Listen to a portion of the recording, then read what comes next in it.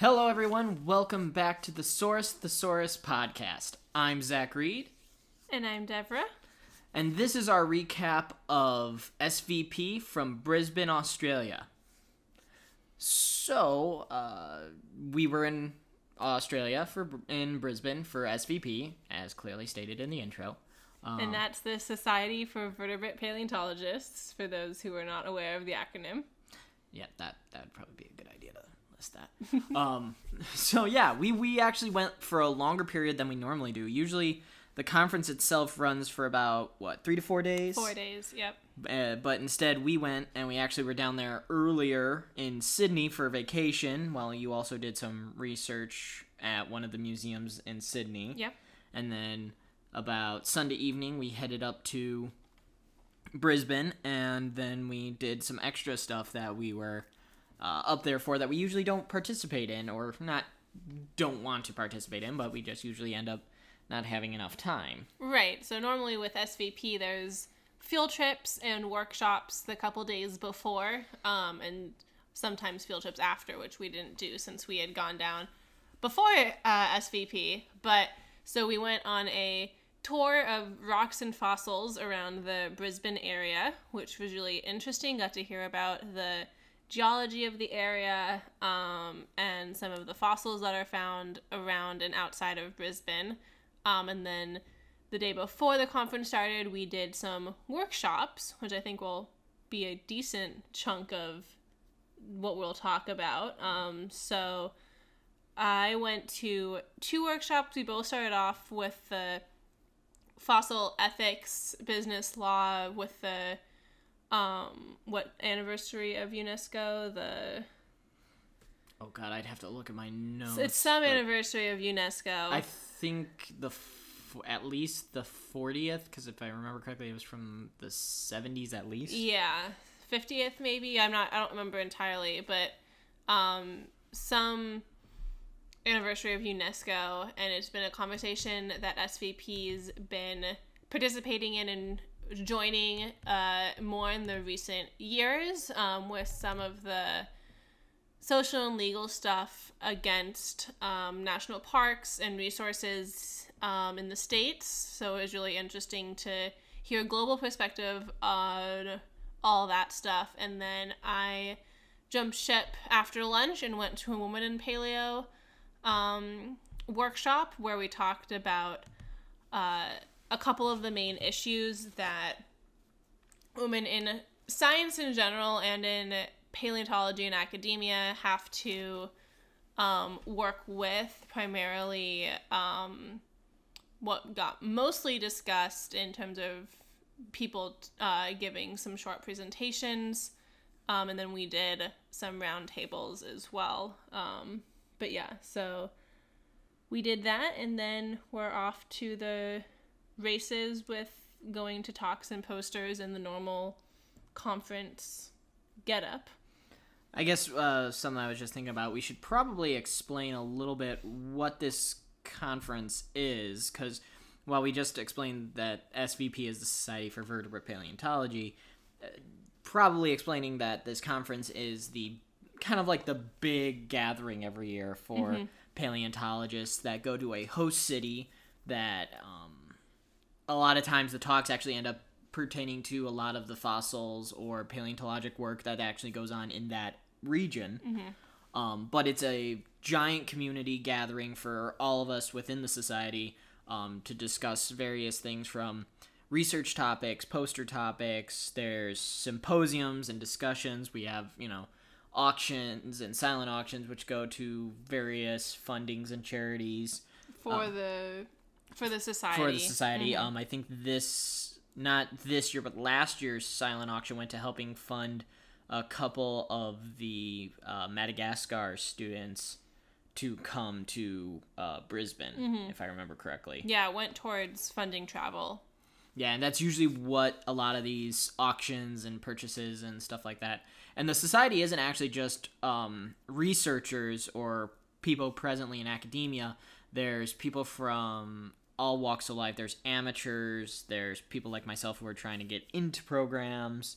You see students, you see professors, industry representatives, and that's not just like technical people like here's a new air scribe, but you see for people who do things like dinosaur modeling or animal modeling, you see that, the preservation stuff. You see schools advertise. It's a good way for a lot of the local universities to kind of get their information out there. This is one of the bigger international trips. I think, if I remember correctly, the last big one was to the UK or Berlin. Germany. Yep, Berlin was in 2014, I think. They do a non-North American one every 5 years, and to kind of encourage the international membership. So yeah, the last one was in Berlin, and then this one that we just got done with was down in Australia, which was the first Southern Hemisphere SVP meeting in SVP history. Which I have nothing but good things to say. Yeah. I did like on our tour through Queensland, kind of seeing all of the geology and the different types of stuff there. Seeing their definition of mountains comparative to a bunch of different one of us. We had a representative from South Africa with us, and he does a lot of mountain research. We came from Montana in North America, where they're all over the place with the Rocky Mountains and Appalachia. And when you see them standing on top of one of the other big lines of sight, it's not really that tall. But it's, it's funny, they even acknowledge it. They're like, this is our large mountains. But, right. But, we had that. I was really fascinated because that's kind of stuff I'm starting to orient myself towards, is the ethics and laws and regulations around paleo, because we don't really get taught that very much in school or when we're with professors, outside of things like, here are BLM laws, here are the grants you have to write, and the that's applications. Only if you do field work with your advisor. Yeah, there's no... It's really interesting. There's no, like you said, information given about all these other issues that are very important to the success of the field. And clearly there was a bigger push now, and trying to steer too far off of the political aspect of it, but I think it's fairly... It's not political to say that the national monuments have been threatened, cut and threatened, and that there is a general... I'm blanking on the word, but a general not caring about the environment in the past few years in the States, I think is a fairly apolitical thing to say. Those fairly, true. They've demonstrated that without, leaning one way or the other. Right, and that was primarily the majority of, the opening bit talks was over stuff kind of pertaining to the national parks and kind of responses to both the political landscape as well as just other aspects of BLM and national park land kind of responses. National monuments, yeah. Yeah. One big thing once you left that was brought up was kind of what turned into kind of not a firefight per se, but more of a pissing contest. No, it wasn't really that. It was two ideological differences. Because to preface it, it was led by a discussion about certain, and I don't know, because usually at these events they have a not a gag rule, but a respect to the content kind of material, so that certain people's research and data don't get out there before they're published. Mm-hmm. I can't remember if there was anything particularly based on this, and because it does deal with some legal stuff, I won't go too in-depth detail. Everything with the monument, because it's a lawsuit against the administration, is public knowledge or public entity at least. I'm not it's not the two monuments that usually get discussed the most at this event primarily for us was the Grand Staircase Escalante and then you had bear ears, which This is the newest one that's got right, which is one of the bigger kind of talking points. Was Grand Stair has 20 plus years of being federally protected. It's a national park. It's a huge paleontological site, and it's getting a lot of issues because some of the areas where they're quote unquote reducing for better protections are the areas where all these fossils are. Mm-hmm. It was kind of funny to see the map where they go, here's all the items that we have that are covered with paleontological sites and specimen locations, etc.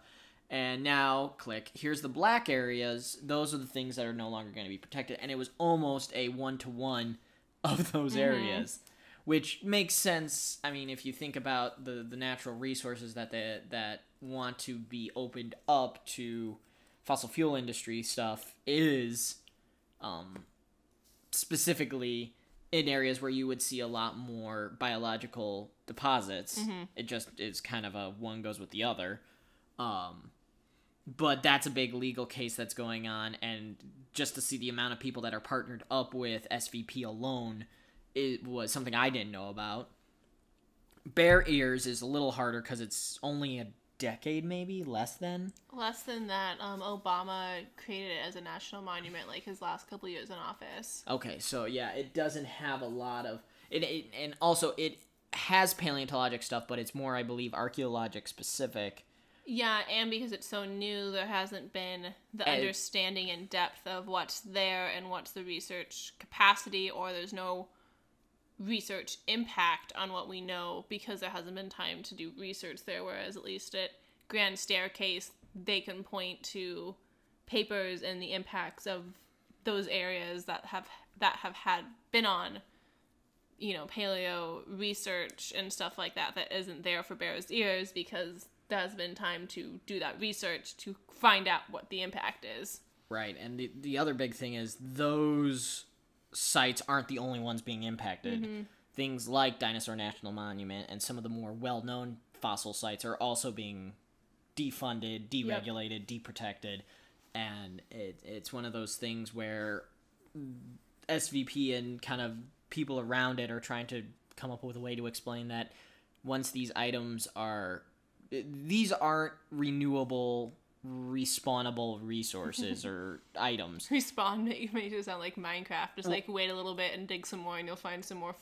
Well, I think that really is a general approach of most of the public is, oh, well, you know, this one's gone. Just dig a little deeper. You'll find another one. Yeah. And it's not. And that's kind of the thing I think we're kind of trying to organize or see organizations now become less reactive and more proactive. Where one of the more interesting talks came about was actually was brought up by the Queensland representation, which was the discussion of the, if I'm getting this correct, and I apologize if I get it incorrect, was the indigenous owners is what they called them, or something of that effect. For those who aren't trying to stay up to date on lingo, the Aboriginal descendants, those the history of the indigenous peoples of Australia is very, very similar to what Canada and America have to deal with as well. But they do an interesting thing where they've gotten to the point where they acknowledge the indigenous and Aboriginal people with almost any state or government funded work or building or museum. So we noticed it when we were in Sydney first, and going into any museum, or even we went to the Opera House to see a show, they start off saying that we acknowledge that this is the native land of the Aboriginal peoples of whatever the tribes were, and, you know, we thank them and all of that stuff, and that's everywhere. It's inside museums, it's up on the websites of those museums, and that mentality has translated and been included in how paleontologists in Australia, at least the ones that we talk to, go about doing fossil work on Aboriginal land, which, I mean, everywhere is Aboriginal land. But they acknowledge that they probably knew about these fossils, and that, you know, the white settlers weren't the first ones to look at them and think what they were.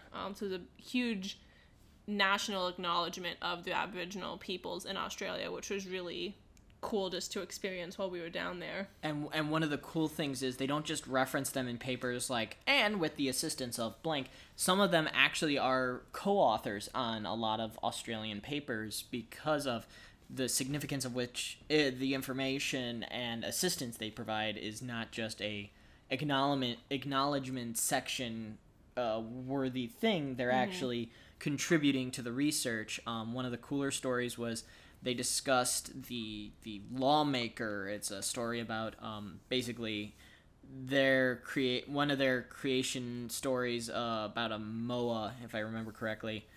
And as one of the Queensland representatives was talking about it, he mentioned that one of the Indigenous owners basically was like, hey, not a lot of people know about this, but do you want to see where we kind of have that story line up? And they took them, and it was a Triassic fossil track site that they were able to find that no one would have even saw had they not very politely come in and were like, hey, we know of this spot where no one else is, let me show you. They also don't try to refute any of the stories or any of their creation myths or legends or however you want to spin it, and I'm probably going to offend somebody with that. But they don't try to fight or counter it and go, no, here's the thing. It's basically two parties going, well, here's our folklore behind it, and then the paleontologists go, well, here's our science behind it, and both kind of look at how that can contribute to each other. It's a very interesting way. Very symbiotic. And mind you, I make it sound very kumbaya, but even they acknowledge that there's a lot of distrust. There are people who aren't cooperative. There are people who are like, I'm just going to shove my way in there and get what I want, which has made them very defensive and very protective. And apparently one of the big issues is because of this not outright distrust, but this skeptical distance keeping, they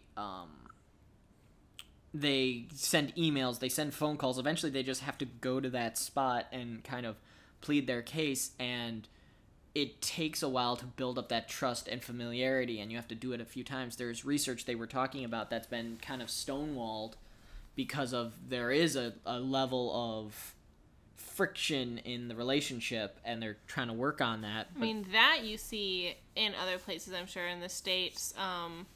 My advisor, there's a site in Wyoming where we work, or an area of land that's on one of the reservations in Wyoming, that early paleontologists in, I think, the 40s and 50s had an agreement with the Native Americans and were allowed to go fossil hunting and collecting on their land, and somehow that agreement did not get continued. I think the last time people did research physically, like stepping on that land, was I think the 70s or 80s, and it's pretty much like my advisor has reached out a couple times, again trying to get in contact with them, but short of going onto their land and hoping to not get shot, there's not much that you can do if they don't want to if they don't want to engage.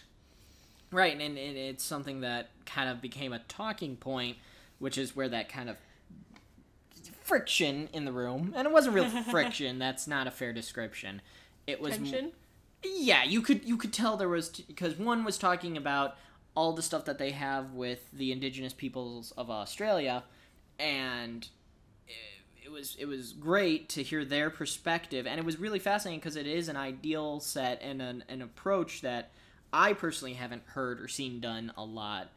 You have heard, or we heard descriptions and breakdowns and stories and research from things like from people representing the BLM and some other other bodies, and they talked about both good things as well as bad things, because just like anything in life, when there's good, there's always that one person or individual groups that just see a financial gain out of it, right? Which is a big thing. The other big talk was about UNESCO, which I can't remember off the top of my head the entire acronym, but basically it covers things like repatriation. It was a big thing because for a very long time historically, especially with like paleontology, North America was a big one, the UK, Germany. UNESCO is United Nations Educational, Scientific, and Cultural Organization. So that's when you normally hear about heritage sites or like, the pyramids, the Great Wall, like stuff that is either culturally, societally, but globally important enough to merit keeping and merit keeping care of.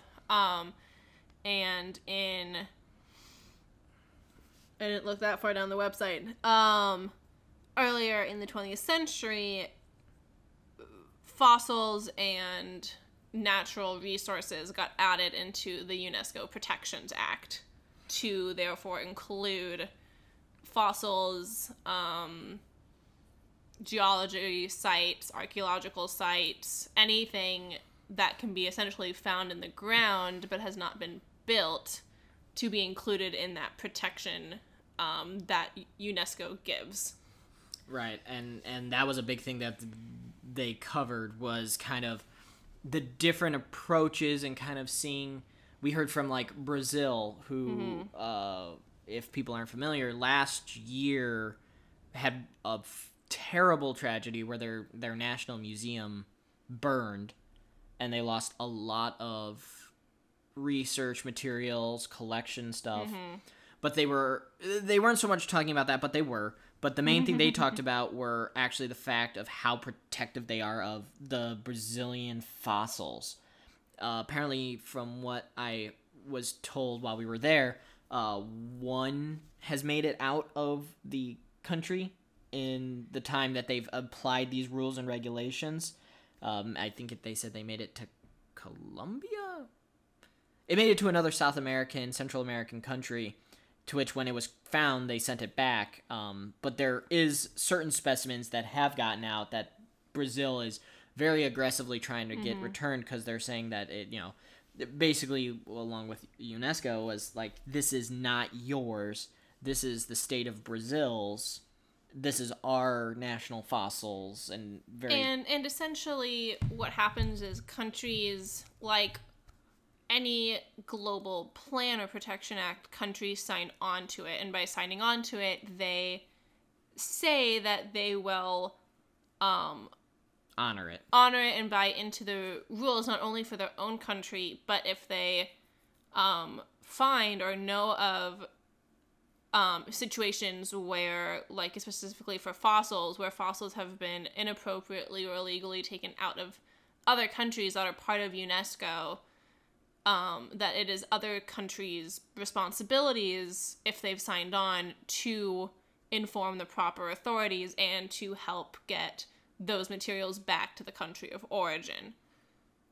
Now, from what it seems, not every country that has signed on to UNESCO does that 100% of the time. No, one of the ones I kind of not enjoyed, but it gave me a good chuckle, was basically from one of the gentlemen in Australia, basically mentioned how there's been a conflict over certain types of fossil evidence from the 60s, 50s, backwards, up until the 70s, that the London Museum basically had taken them, used them in research, but then it's causing issues with things like holotype identification. Because essentially their agreement, and it was apparently the U.S. museums are in the minority of having everything be contractual, and therefore having the ability to threaten lawsuits all the time. Apparently other countries and other museums in other countries operate on gentleman's agreement. Right, just operate under field agreements. Like, yes, we worked on this field site together. You are the, bigger museum, or you funded more of it, or whatever the deal is. You can take some of the fossils back initially, and then you will return them, and they will be cataloged under our museum from the get-go. You will give us co-authorships and acknowledgments in the papers. And apparently in this one instance, it started out like that, and then the London Museum wasn't giving stopped cataloging them for the Australian Museum catalog, and then we're doing some slightly shady stuff with marking which specimens were going to be holotypes, and holotype is a particular specimen that demonstrates all of the characteristics that a researcher would need to identify that species. And it's used as a marker against other unknown fossil specimens to compare it against known specimens. So it's important for holotypes to be the most complete and to be the most preserved and have all the characteristics that researchers are supposedly finding in that species so that other researchers can compare it. Apparently, specimens that were not as complete were being marked as the holotypes because the agreement was all the holotypes would be sent back to Australia. So what sounds like, is that specimens that necessarily weren't supposed to be holotypes were marked as such so that they would get sent back while the better specimens would stay in London. And unfortunately, because they might know about this happening, but since it was no contract and holotypes aren't marked in the field, they're marked after research, it becomes a very hard to nail down and hard to get mad at people situation. Yeah, it seems like it was a very gray area of not full discernment of who was in the right, who was in the wrong, what's right, what's wrong. Though the thing that made me chuckle, and I think if I remember you kind of elbowed me because I chuckled a little too loud, was the museum from Australia sent a letter saying, hey, this is ours, we have this agreement, you were supposed to identify us, you were supposed to credit us, you were supposed to mark our stuff, we would like you to return our fossil property. And the London Museum basically responded in a very short and curt, well, it was given to us as a gift and you can't prove otherwise, so it's ours. And it's the most professional way I've ever heard finders keepers ever. And it just made me giggle. I mean, yes, this is a topic that does need an actual, serious take on it because this is a bigger issue. But at the same time, it is hilarious to hear a big institute going, no, it's mine, nah, nah, nah, nah, nah. Instead of actually like, oh, well, we'll try to work it out. Which is actually interesting that they kept bringing up the United States because, there is criticism or mockery sometimes amongst Americans that we are lawsuit happy.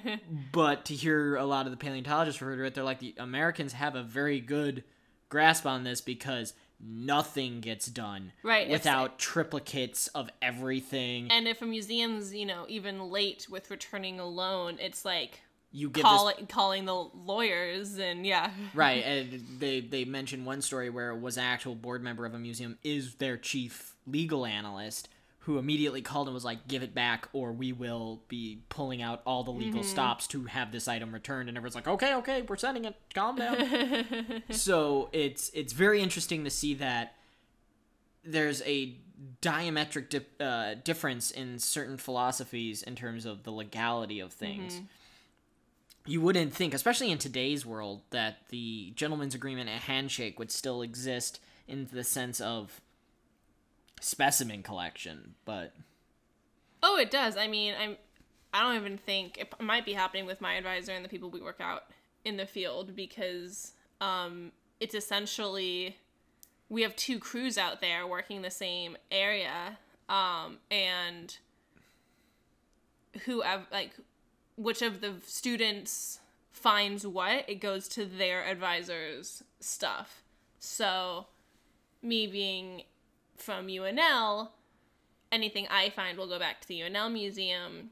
The other crew from New York, anything they find will go back to their institution in New York. And for the most part it works because we generally work at least somewhat a couple feet away from each other. And I think they sometimes joke about trading who found what if, something that the other person found lines up better with the other's research interests. And it all works out when people are straightforward about it, it only stops working when someone takes advantage, which I think is the case in most good faith systems. Right. And this is stuff that fascinates me, and probably in future career paths I'll be focused and looking at some of this stuff more often. But moving on to other stuff, so we don't get bogged down on just one day's worth of stuff. The following day, we went to some of the talks, which was the opening day of the actual conference, which, the conference has usually 3 to 4 rooms, depending on the size of the venue, where they have a morning session, which runs from probably 8 in the morning till, what would you say, 12:45? 12:15. 12:15? Yep. They run in the mornings, and that session, each room will be divided by a specific topic, whether it's dinosaur paleontology, mammalian, insects, or probably not, because that's not vert. That's not vert, but it'll cover different, and it won't just be like dinosaurs, mammals. Sometimes it'll be divided into teeth or adaptational, ecologic based. It's really dependent on whatever committee decides what they want that year. But that was kind of that, and then we have like a hour 15 lunch break, and it's then actually longer than that, because afternoon session starts at 1:45. Okay, so yeah, so we have hour and a half, yeah, and then we have basically from 1:45 till 4. Yeah. The afternoon session, which will continue the thing, and the talks are all about 15 minutes long, if everybody stays on time.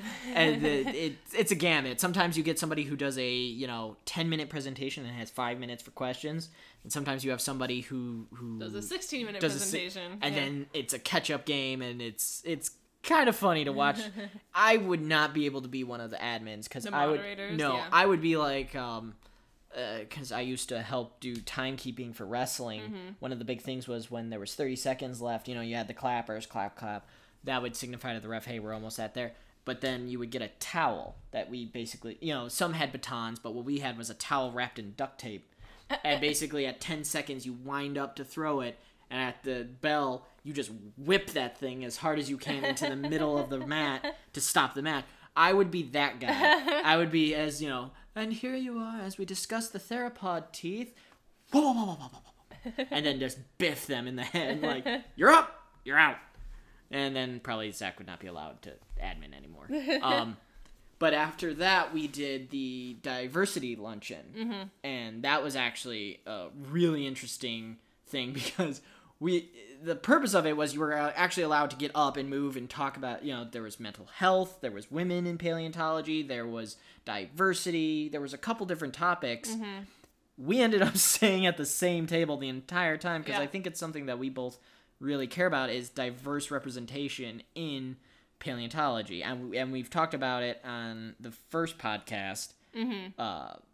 How we're at least with the show and some of the episodes of the YouTube show, we want to show that there's more than just straight white dudes who exist in paleo. We don't need to go over that entire basic topic again, but it was interesting to see a table of people who are really trying to expand the representation.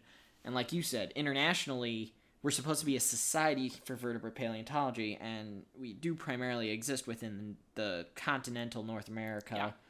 I don't think have we ever gone to like Mexico or any of the stuff? From what they were saying, no. So it's very interesting to see that it's primarily kept within the continental United States and Canada. Right. Which North America. So. Right. But it's really interesting seeing that, and then hearing people talk about, like, the international people really do want to attend, but, how often can a guy from, South Africa get to Cincinnati? Yeah. It's just like us. We had to save for a full year to go to. And I think having it in Brisbane was hopefully an eye-opener for some of the people that might be a little bit more, not against, but for some people that might not be so willing to change how many times we have an international conference or where it gets held or something like that. Hopefully the having to travel down to Australia was a little bit of an eye-opener of what all the other international folks have to travel to get to North America, but unfortunately is a North America dominant membership. Right. So I think that will always prevail in some respect. True. Of it being most situated for the majority of the membership. It's not saying we shouldn't have more international meetings or we shouldn't have them more frequently, but it does need to, there needs to be a balance, and we talked about that, and we talked about having the meeting itself be more inclusion-based, and that was something that got brought up in the workshop I was in the day before, which was more focused on just women in paleo, and one of the roundtable things that got discussed as we were towards the end of the workshop was how can students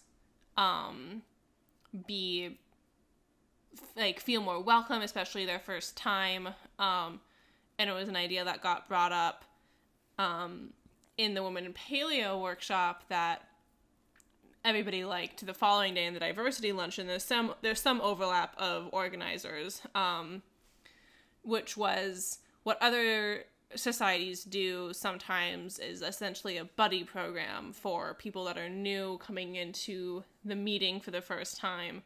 They can sign into this mentoring partnership, and it doesn't have to be very long term. It can just be for that day. It can be for the conference itself, and if connections are made, then that's great going forward. But it essentially gives new members a way to get to know people, somebody to give them tips about, what to do, all that stuff that I think some people take for granted, that is like, oh, everyone knows how to go to a conference, and doesn't even, either doesn't remember what it was like when they started, or they started so long ago that it's completely changed now for new people coming in. Well, I mean, some of them, and we've seen this with some of our, colleagues or other groups, you'll see people from, one university, especially if the conference is close to them, they'll come in a whole group, so there is that, almost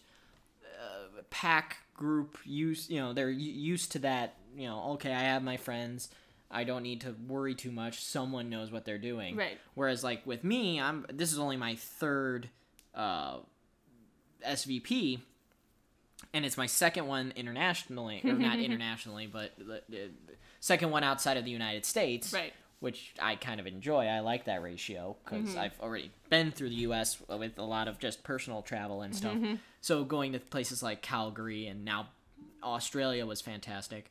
But when I went up to Calgary to meet with you, because I had never done it, I basically followed you around like a puppy, because I was like, I have no clue what I'm doing. I have no idea what the social cues or the timing or I was terrified, because going into it, I had been out of paleo for about a year because I just removed myself for personal, projects outside of that.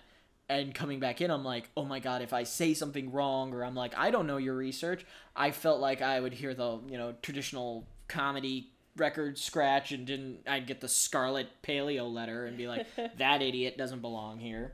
But I could, speaking from that experience, I get that fear, and I can understand, having somebody there just to be like, no worries, go to this. This is, a good way to get your feet wet. You don't have to go to every single talk. Yeah. Because that was one thing I talked to you about. I'm like, oh my God, we have to marathon all these talks. And you're no, like, we don't. No, if you don't have any interest, or there's nothing research related that you need to see, we don't have to go to these talks. Your brain's just tapping out by the end of it. Because that did happen my first year, and granted, I had somewhat of a pack, because there were a few of us from Montana going to Dallas together, and we roomed together, but we were presenting on different things and all that stuff. I mean, there is a bit of a comfort blanket when you do have multiple people going, even if it is all of your first times, you can fuck your way through it together. and you might know older people that can help you a little bit coming from a bigger school that's paleo heavy. But yeah, I mean, by the end of the week, like, my brain was just so tired that, like, I had to. And then I saw, like, a ton of people just sitting outside the conference rooms, just, like, either chilling or on their computers or doing other work. And it was like, oh, like, I don't have to go to every single one. Like, I can sit outside, or I can take a longer lunch break. Like, no one's policing us saying you have to go to everything, or I don't have to stay for the full poster session, all of that stuff. I mean, it does tie into other issues in paleo and in academia about, you know, having, I don't want to say free will, but having expectations and feeling like you need permission to not do some of those. That's a whole separate topic. That's a whole bag of itself. But yeah, the diversity luncheon was really fun to kind of just be able to talk to different people, get a whole bunch of different perspectives. They brought up things like minority representation and kind of just how we really didn't, like, we didn't know this until we met the woman who's kind of championing it at the luncheon, but there's a female founder of SVP that really doesn't get much recognition, and she was championing, like, kind of making her a more prevalent force and be represented at, or be, you know, kind of acknowledged. Kind of like the past, like, 5 years of push to recognize Mary Anning for her work in early paleontology in the late 1800s, kind of doing that with other female paleontologists. Right, it's becoming the not unsung just Mary hero. Anning, right. Right, it's becoming the unsung heroes, and we've gotten to meet, actually, a few of them as well. Bollocks, I can't remember her name. I feel horrible about that. Okay. Yes. She was, you know, and we've gotten to meet her, you know, and she's lovely, and I feel horrible. I forgot her name for a brief moment there. I'm definitely recording this after a long day. But, you know, there was that, and then there's a very valid point that there have been African-American and Hispanic paleontologists and other individuals that are either at the foundation of it or within the building framework of SVP and paleontology as a whole that really haven't gotten acknowledged, or a lot of the records that kind of acknowledge them have been kind of lost, not out of, like, malice or anything, just negligence. Or just that record was never made to have been lost or kept. Like, I think the main guy that we were talking with at the round table and the organizers or talkers was talking about trying to find, like, the first African-American paleontologist, and, like, the records just don't exist. Like, and again, I don't think it's out of malice. It's just, like, they either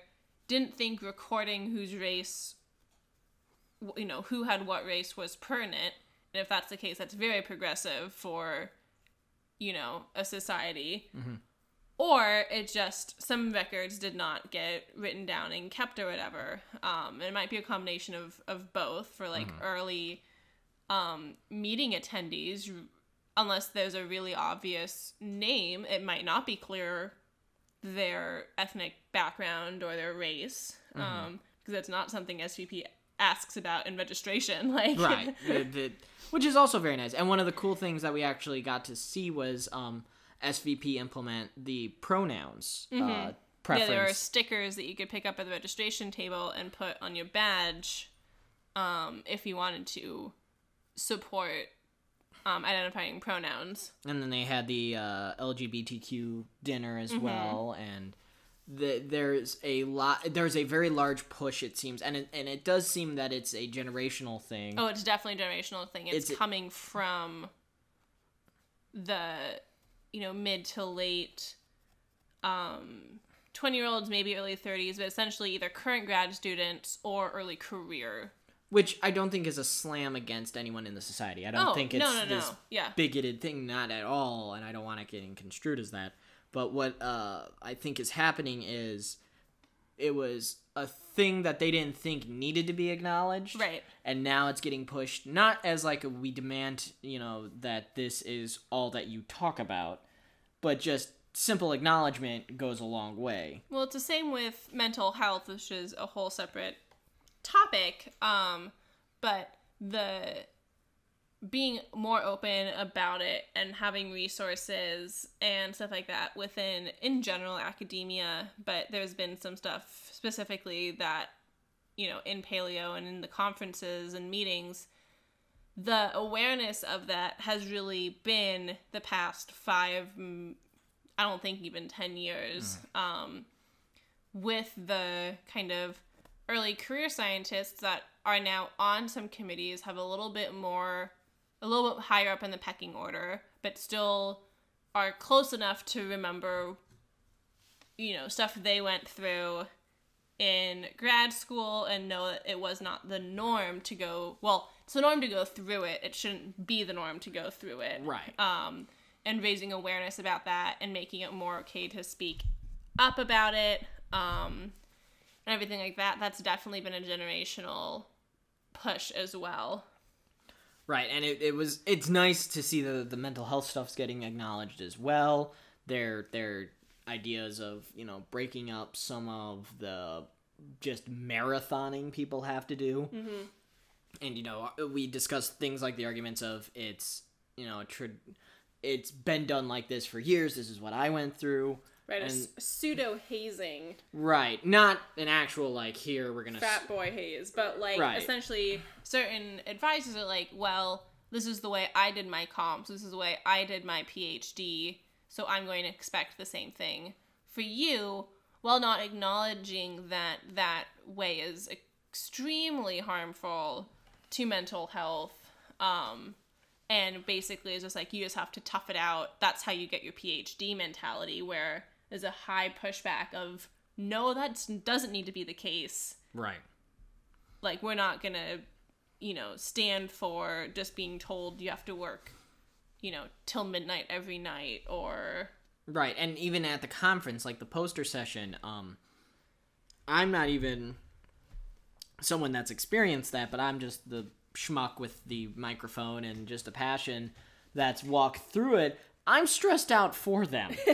You basically have to stand for 2 hours. 2 hours, and let's be honest, it's more like 3.5, because they have to stay there. They have to get there beforehand. Yep, they get there around 4, and the post session doesn't start till 4:15, and then it technically ends, I think, at 6:15 or 6:30. But yeah. But no one ever actually it's not a store or a restaurant where they give you a last call and everyone's got to shuffle out by that, and then they lock them. I mean, I think the conference stopped selling booze at 6:15. Right, but and that's that was an interesting thing that I never thought of. I've been around it so much. Yeah. I'm just like, oh, okay, this is just what we do. We have a glass of wine. We talk about. And even if I don't want to drink that night, I don't have any personal problems or feelings towards being in the same room as alcohol or whatever, but it got brought up that the post session is very alcohol centric, and there are religions that don't align with that. There are just personal choices, or past histories that don't align with that, and by not offering any other times in the meeting schedule, you're forcing some of these, especially younger students or more diverse minorities members, to be in a room that they're just going to be initially uncomfortable with. And then on top of that, you get older professors and faculty that like to do I'm going to ask you a ton of questions that you won't know, and I expect you to try and figure that. I mean, it's a pseudo defense at your poster. Right, and that is a stress-inducing factor. I could not. I would be drinking by the end of it. But it's very nice to see them taking a proactive approach to discuss these topics, because I came from a different organization that isn't paleo related, that's just conservation, environmental protection related, that did the opposite. Like, anytime anyone under the age of 30 brought up anything, just got shut down immediately. You haven't earned your stripes. This isn't your place to bring this up. And now one of the big problems with that organization, and I'm tertiary kind of involved with it. I still discuss things with certain members, and occasionally respond to emails, but I'm pretty much out of it, and only I'm still a member in name only. And their big issue is, we're having a generational deficit. We don't have anyone of this generation represented, or if we do, it's a very minute number. Whereas I feel like all of these are being done by the society in a far faster manner that they don't have to worry about that massive gap happening. Right, and I think it is nice because you don't necessarily have to wait until you're retired to be the president of SVP. Most people, I think, get it when they're in their mid-career, so you at least have a younger head. Right. And then a lot of the committees, I think, are starting to include more graduate students and more early career paleontologists on the society committees, which is really how stuff gets changed. But I think SVP was one of the first societies to adopt a really comprehensive code of conduct, and a lot of the other main geology societies kind of built theirs off of SVPs, and they even revamped theirs this year with more steps outlined on actions and the steps needed to be taken and everything like that. And they have retaliatory action built in as that becomes a separate harassment, essentially, or a separate thing that you report. But on the other side, SVP, I think next year is going to be implementing childcare, either for hours or for the full day, obviously at a fee, but that helps parents plan how to bring their kids and not just have their kids in the session rooms, which we saw some kids in session rooms and they were very well behaved, so I didn't even have a problem with that. But they've had, I think, nursing rooms and family rooms the past couple of years that is just basically a quiet room that families or whatever can go in there and be in a more secure private area. Right. And that's great, and especially because then it allows a lot more professors and their significant others to be able to attend. It just gives a very much easy pathway to more professors and people being able to attend, when normally, now I gotta count in the financials of getting my family there. Then how are they gonna, be? I don't want to leave my wife and my kids, or my husband and my kids, just shoved up in a hotel room. Right, or leave them at home. Or, right, especially Australia, or even if it's to a Texas or New York or Chicago or something, bigger cities where there are things that families or other people, we go every year to, or at least the last few years, to these conferences. We don't just go to the conference, wake up, go there, go to a luncheon, go to the hotel, fall asleep, reboot battery, come back. We've gone out, we've seen the petroglyphs in New Mexico, we've gone and done stuff in Calgary, Sydney. We did a whole week to Sydney, but we also did stuff in Brisbane. People went to the Taronga Zoo, or not Taronga Zoo, the Steve Irwin Zoo down there, or the Lone Pine Zoo down there. People do make kind of a vacation out of it, because it is one of the few times that these individuals can go anywhere outside of the academic life. But it's really nice to see a very proactive approach to realizing these aren't just robots that regurgitate paleo. We have lives and values and ideas that aren't one-dimensional. And I think there's starting to become more awareness as more people publish on factors that cause minority drops and women drops in academia and in science, it's not that there's fewer of those demographics entering at an undergraduate level or even as a graduate level, but it's seen as what's called a leaky pipeline.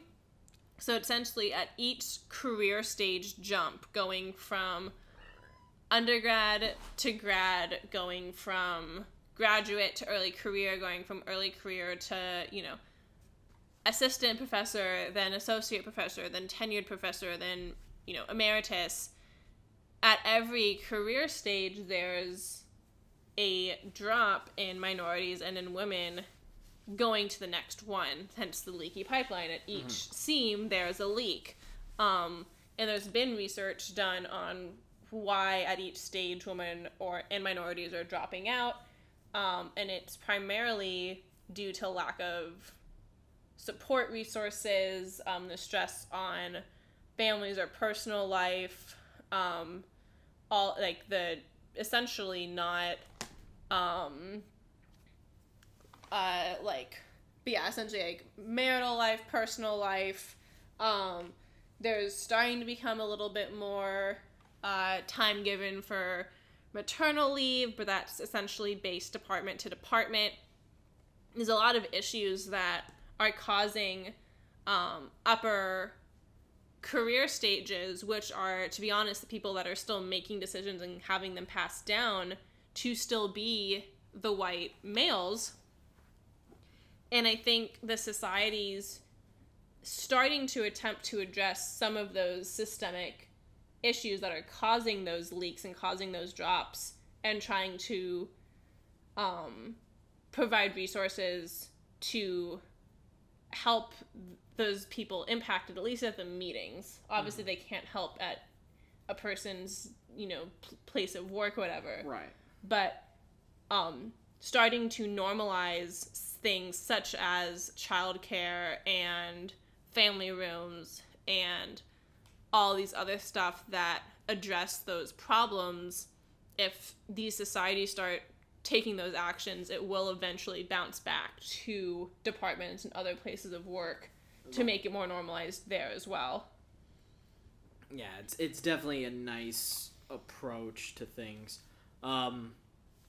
Going on from there, were there any talks or anything? You gave a talk yourself. I gave a talk myself, and I gave it on kind of using trait diversity and distribution to identify regional biomes, and it's an extension of my work done on my master's, which is building that, and I pushed it back to the Holocene, so 10,000 years, to the recent, and compared a couple of data sets to see how different data sets, the distribution within those data sets, how that separates out biomes. So I gave a talk at SVP on that, and got a few nice feedbacks after the talk, either that same day or the next day. I don't know, you loved the giant wombat talk. Well, yes, because I love wombats. At the intro dinner, so the very first night every year they have a welcoming ceremony where we usually go to the host city's main museum or one of the main museums. This year it was at the Queensland Museum, and you were just tickled by this. We were meeting some friends of a friend, and we were all talking, and at one point somebody brought up that, there was a wombat upstairs that you could actually pet. Mm-hmm. And before you could really get the words out, I was like halfway down the hallway making a beeline for it, because wombats, since I was a little kid, have been one of the very few animals that I really just oddly gravitated towards. And I got to touch the wombat, and I believe her name was Mrs. Bumpy. Yeah, something like that. And she just looked so content to just sit there in the handler's lap and just get, petted and her ear scratched. By all of these semi-drunk paleontologists. Oh, it was amazing. And then they had like a frilled lizard, a sugar glider. A spider. They had all the spiders that were nope territory.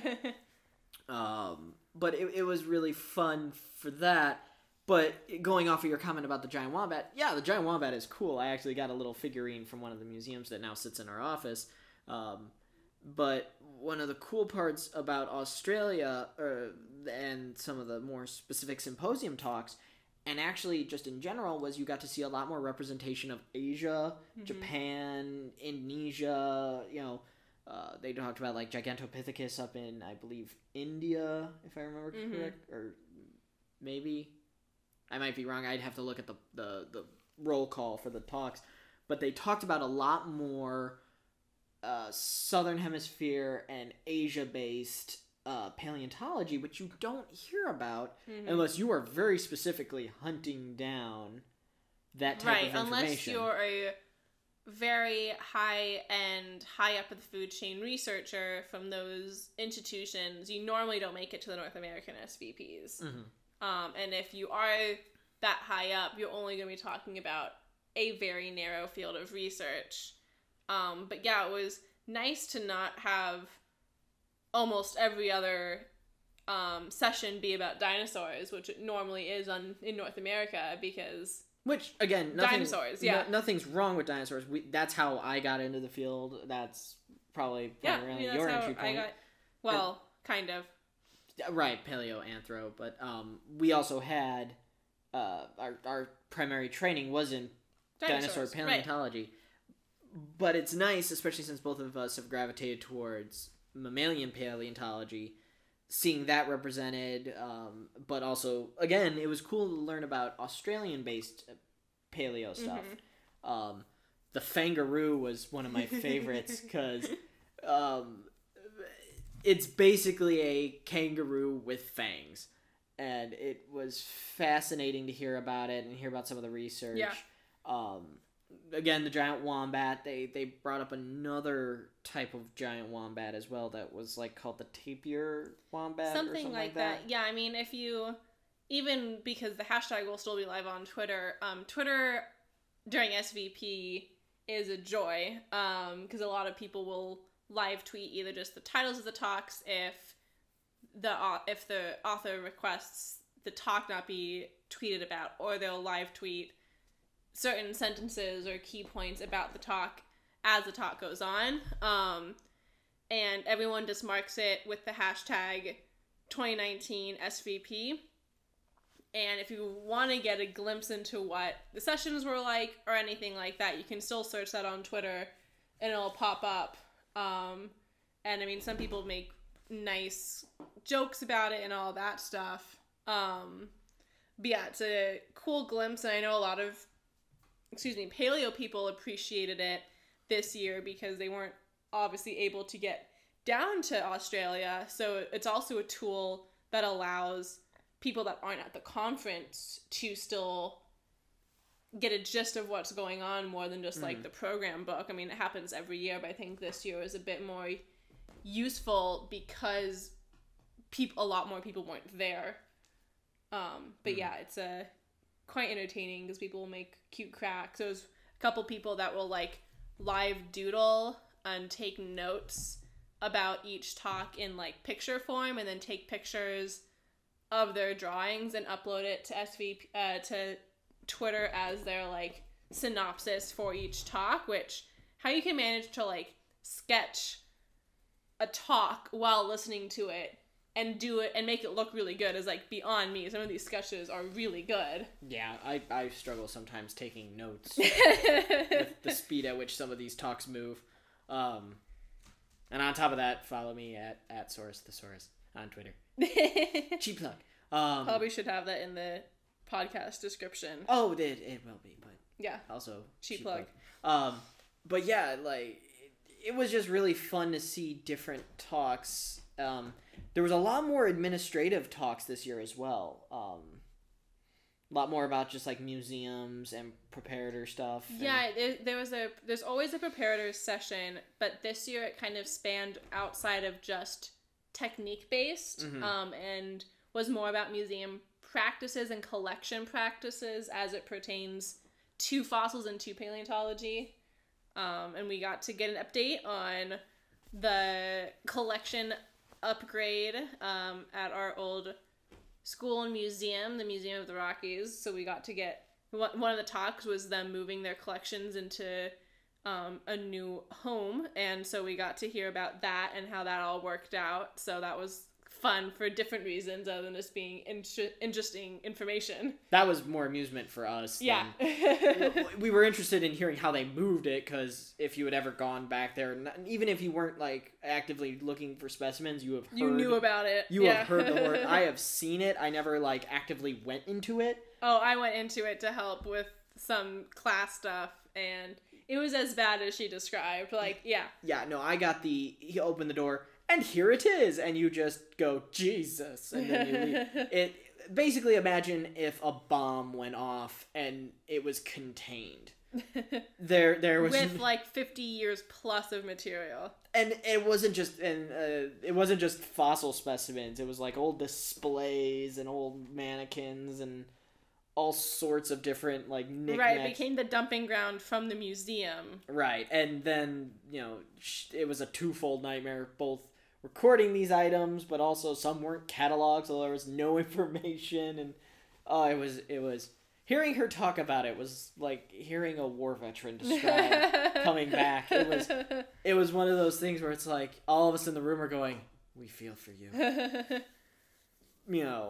But it was cool to see that they're definitely expanding their representation on like education and communications and outreach. Mm-hmm. There's been a lot more posters on that. They've had more sometimes talks. Sometimes there's a specific session about the post, like an expansion on the posters. Sometimes it's just the posters. I think this year was just the posters, but the posters stay up the entire time. And it's posters on essentially how paleontology can be used for outreach and for education. So focus on either field camps, or there was one poster on using paleontology to connect with autistic kids. There was the cosplay science one. So a lot of interesting new stuff's going on with education and outreach and using paleontology with that regards as well. And that would probably be the topic session that you'd probably gravitate towards once you started doing stuff in terms of communication. Eventually, hopefully. Plus this. But anyway, it's great that they're actually expanding the field, and I would love to see more representation of those type of things, because I think that's the thing that they're realizing at the society is, while the core foundation will always be just paleontology and the science of paleontology, they are coming to a very good realization and middle ground that it is a business. We have our paleontologists.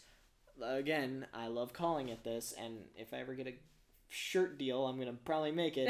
Is paleo people are the Swiss Army scientist. Well, their career is. Sorry, the cat's just doing something really cute. You probably heard her earlier.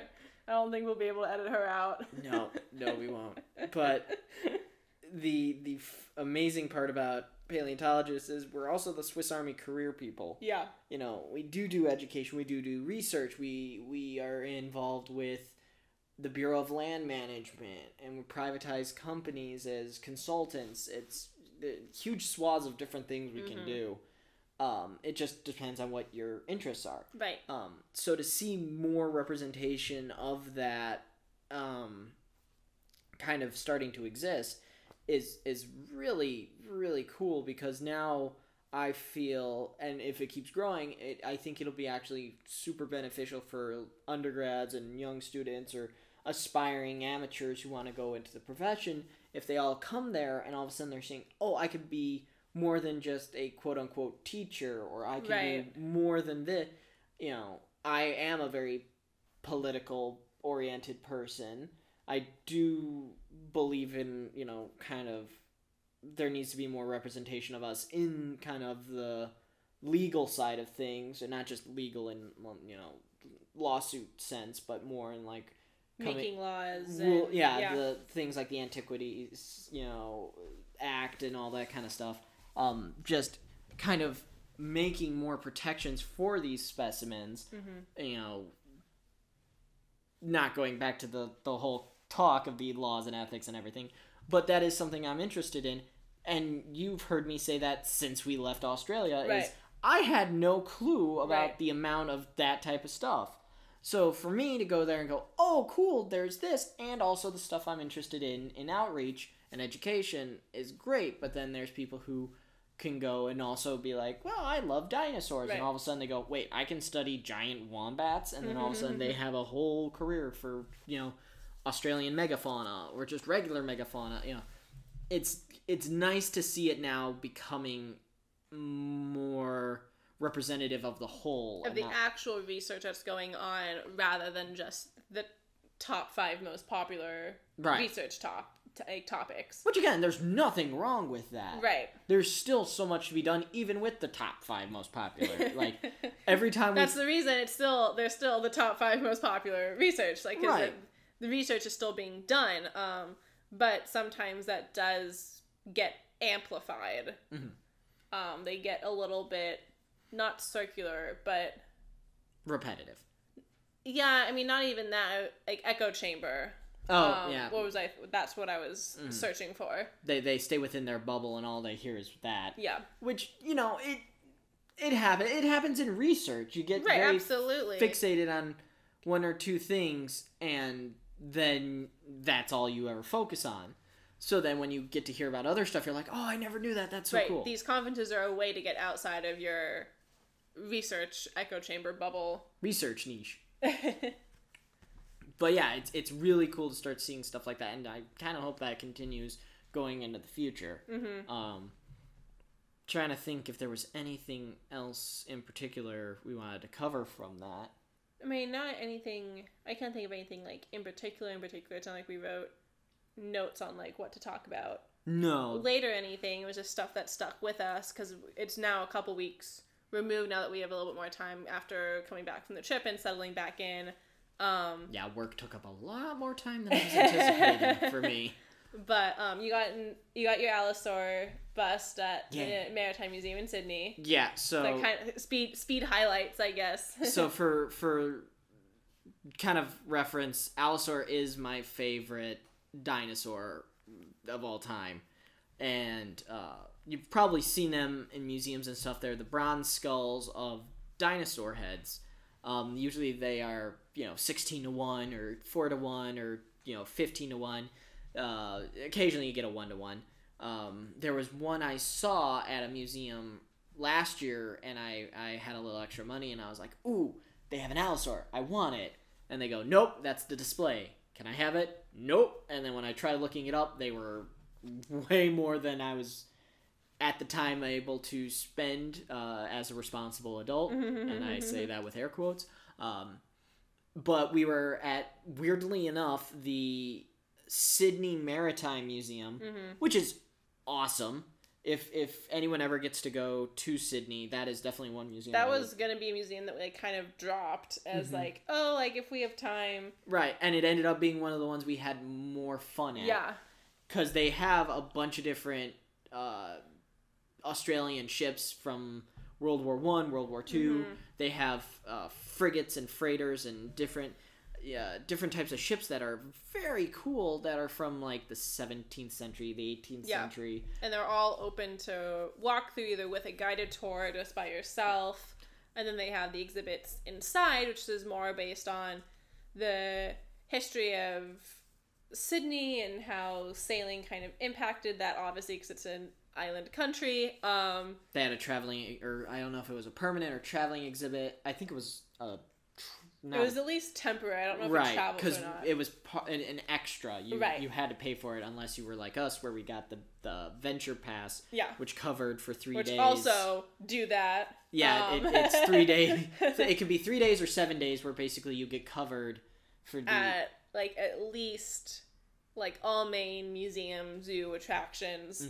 Pretty much anything you could think of you'd want to go, you're covered. By paying a flat fee up front. A lot of big cities have them. They're sometimes under different names, but a city pass to like museums and stuff is definitely a good idea.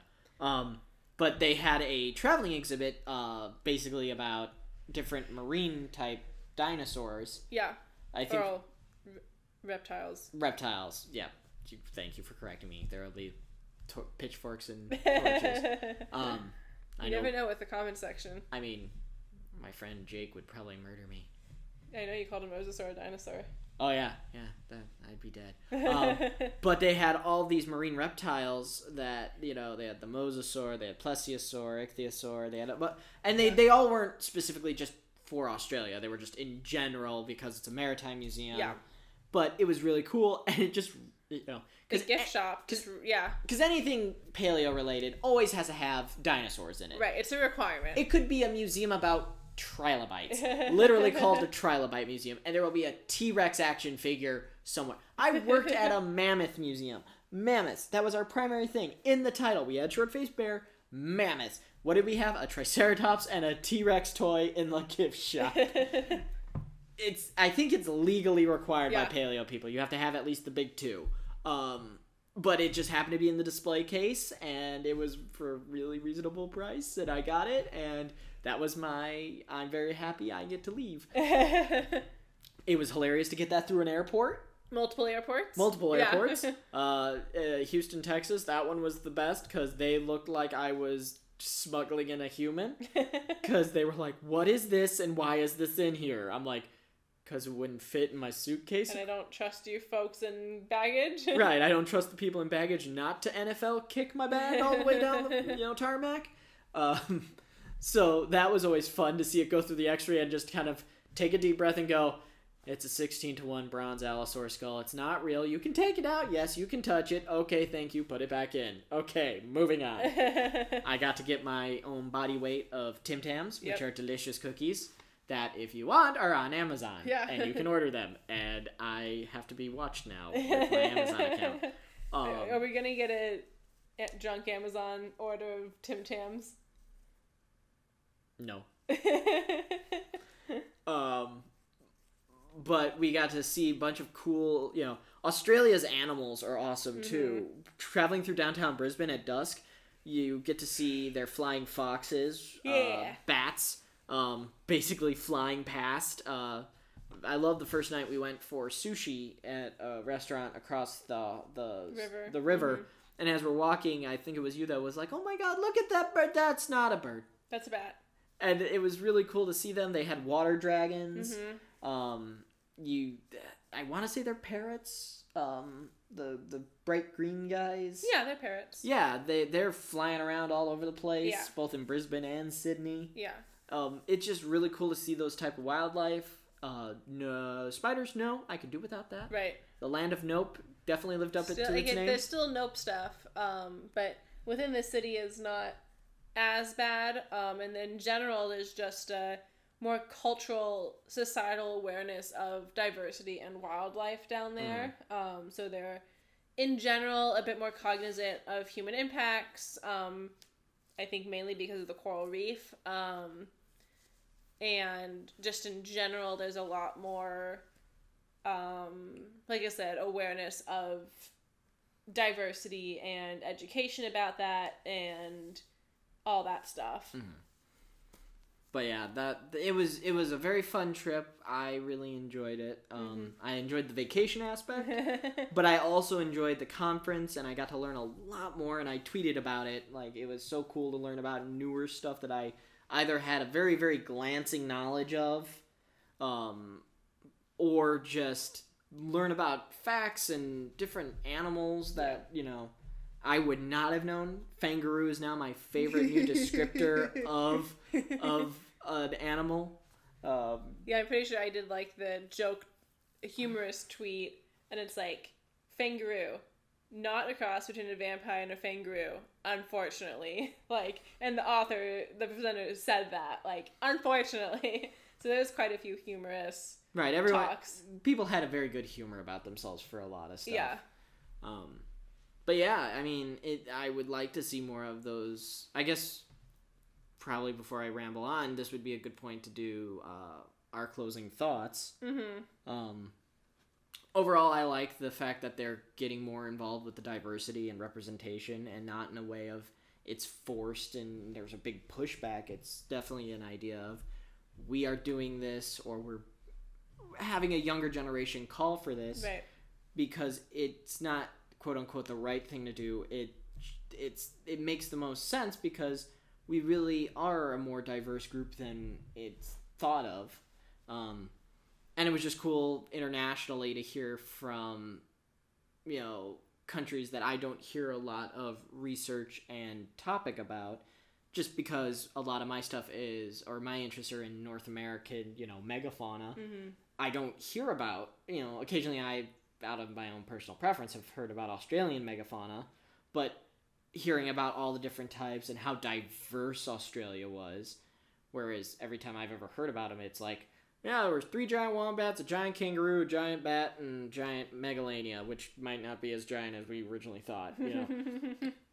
Those were it was 4 paleo animals, and then Aboriginal people, and then colonization. Right. That's all I heard. But now to see it's a very diverse and just very interesting ecologic continent mm-hmm. that really does deserve a lot more research,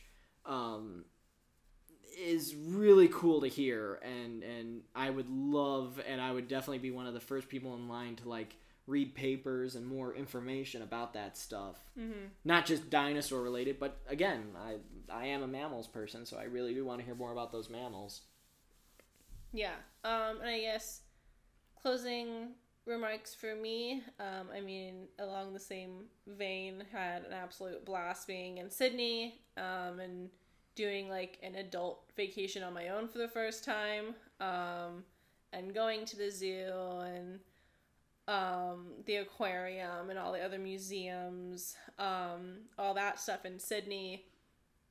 Got to go into the Australian Museum, which is currently closed for renovation. That was the research that Zach mentioned at the beginning, and talked to one of the exhibit project leads there about how they, go about making their exhibits and stuff like that, which is stuff that's really interesting to me for research and for career interest long term. And then getting to Brisbane, they also have an amazing museum with the Queensland Museum, which I took pictures. Some turned out blurry because wine. But it was a blast to see, and they had the live animals and all of that stuff. And then the talks, I felt like I had a lot more to go to in terms of mammal talks and ecology talks this year.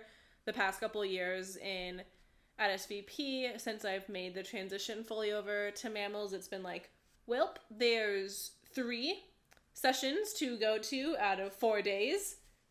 Guess I'll, either sit in a dinosaur talk or walk around or do other stuff. So I felt a lot more, even if not all the talks were exactly in my interests, or even if they weren't all, engaging to listen to, there were just a lot more general sessions about mammals and about ecology that apply to my interests, and got to meet new people this year, made a lot more new connections within all of that diversity in women in paleo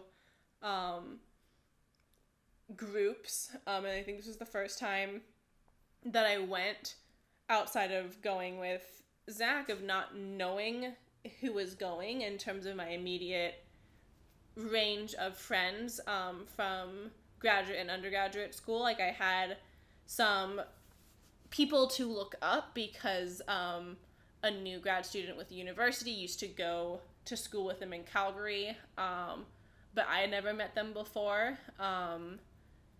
So it was a new experience for me going to SVP without that, like we said earlier, that friend pack emotional support blanket. Welcome to what my world is every time.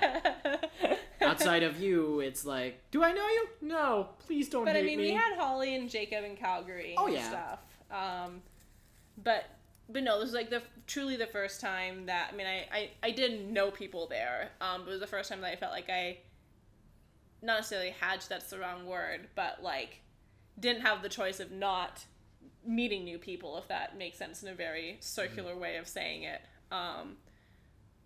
And yeah, I feel like that's a huge takeaway for me, wanting to get more involved with the diversity and the women in paleo stuff. It's a really big takeaway for me because I'm getting more involved with that in my normal life as well. Trying to be more active on Twitter, which is touch and go because I normally am not active on it, but I was during SVP and really liked it. And I mean, I think that's the main takeaways for me, other than the fact that we bought a shit ton of stuff. I mean, what? We didn't buy a lot for ourselves. We actually didn't buy a lot for ourselves. We're just two people that care a lot about friends and family and bought stuff for them. Right, I got all my Christmas shopping done. So, you know, if family doesn't like it, it's mine. But yeah, I mean, it was a great trip overall, and I'm looking forward to more SVPs. Just because of other things coming up next year, I don't know if I'll be able to do Cincinnati, which is the next one. I know you might be able to go. You want to go to just see their museum. Right, because when I was applying for grad schools in 2015, they were just about to start renovations. And for those that don't know, which is probably most people, the museums in Cincinnati are in the old Amtrak station house, and it looks almost like that old-fashioned clock radio dial, like this half circle thing. It's a beautiful 1930s Art Deco building, and it's really cool because there's the History Museum, the Natural History Museum, and the Children's Museum are all in the same building. So the Natural History Museum's in one wing, the History Museum's in the other, and the Children's Museum is downstairs. And it's actually still a functioning rail stop for Amtrak. There's like one platform open, and so you go through and you walk like all the way past the museums, the IMAX, and everything like that. And there's actually still a functioning Amtrak station. But they were doing renovations on the building itself because it's a 1930s building. The roof needed renovations and all that stuff, as well as the exhibits. So we're doing the exhibits for, I think, both the History and the Natural History Museum. And so they were just about to start that process when I was applying to schools, because I did apply there. And so now it will be 6 years later with, I'm assuming, a complete museum, or else I don't know why they'd be hosting SVP. That's my main reason of wanting to go. Hopefully I'll have stuff to present and all of that stuff as well. But yeah, that's why I want to go next year. Mm-hmm. Well, and with that, I think that will bring a close to our SVP recap podcast talk show thingamahoo. Lost some steam there at the end. Yes, I did. I'm definitely hitting the tail end of my brain capacity for today. With that said, this is the SauraPODcast. I'm Zach Reed. I'm Deborah. Thank you guys for joining us again, and I'll see you guys next time.